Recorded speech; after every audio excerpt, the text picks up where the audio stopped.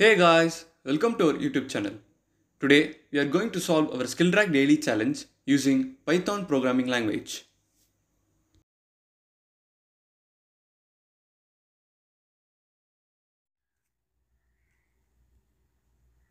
First we will understand our question.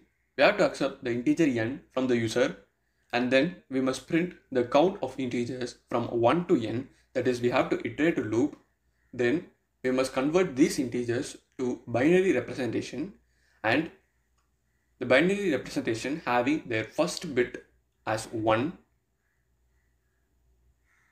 If they are going to have their first bit as 1, we must increment the count. Now they also given a note that the number of bits to consider to find the first bit is the number of bits in the binary representation of n.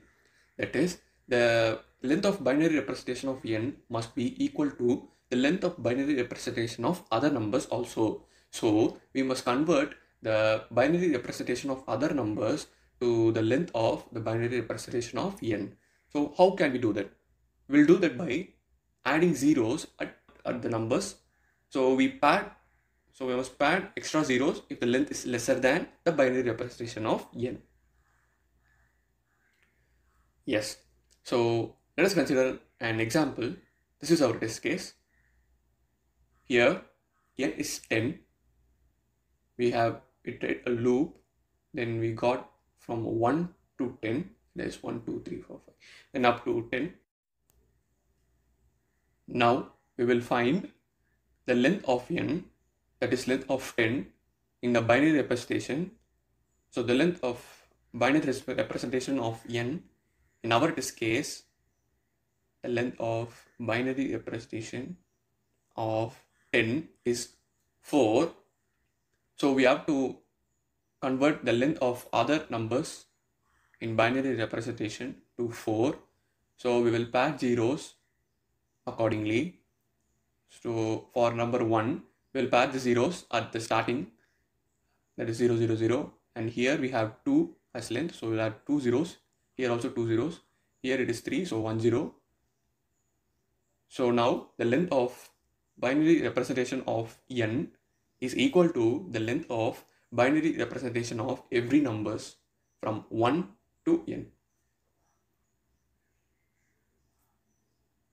So we are checking for the first bit to be 1. So we'll get 8, 9, 10 having the first bit as 1. So we have 3 numbers. So the output will be. Now we'll consider our next test case where our n is 16. Now the binary representation of 16 is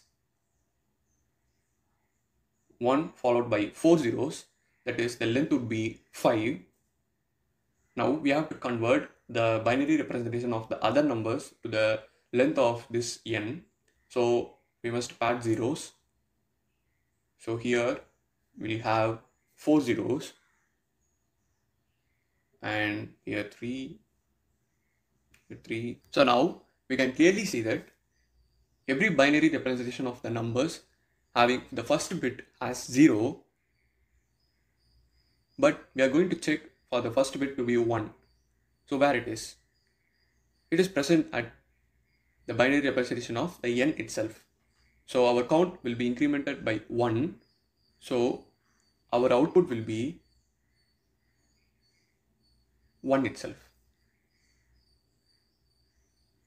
Now let us understand the logic stepwise. Step 1, first we are going to find the length of the binary representation of n.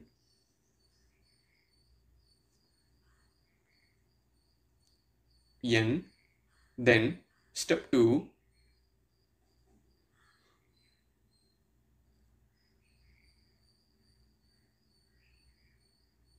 we have to iterate a loop from 1 to n. Then we have to convert them to the binary representation. Then step 3, we have to convert them to the binary representation or binary form and check for the length. So if length of the binary representation of is equal to the length of binary representation of n,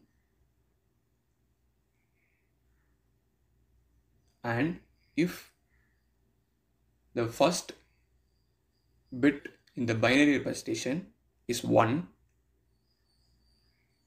then we are going to increment count by 1. Let us implement our program. First we'll get our inputs, the integer n from the user. Then we will initialize the binary of n to represent n in binary form, and we'll use a slice operator in order to eliminate the prefix 0b followed by some numbers 1010. So in order to avoid 0b, we use a slice operator. Then we will initialize the standard length,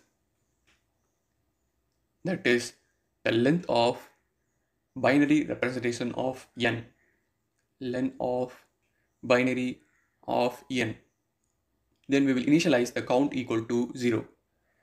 Now for val in range 1, n plus 1, which is exclusive, then we'll find the binary representation for the numbers bin of val. Then we'll again use the slice operator. Then now we are going to apply our conditions, that is if length of binary of val is equal to the standard length.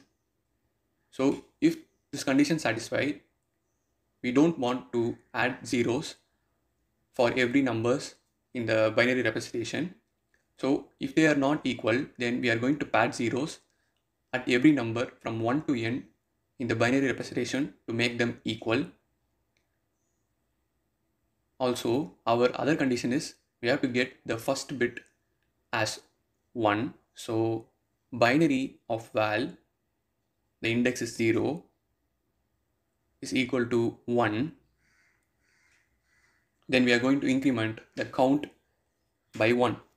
Now we will print the count.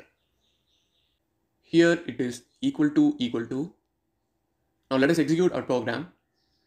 Our input is 10 and we have got the output as 3 because in 8, 9 and 10 we'll have the first bit as 1 and also their length is equal to the length of binary representation of n. Now check for our next example, here input is 16 and the output is 1, that is only the binary representation of 16 satisfy our condition. Hope you guys understand. Thanks for watching. See you in next video.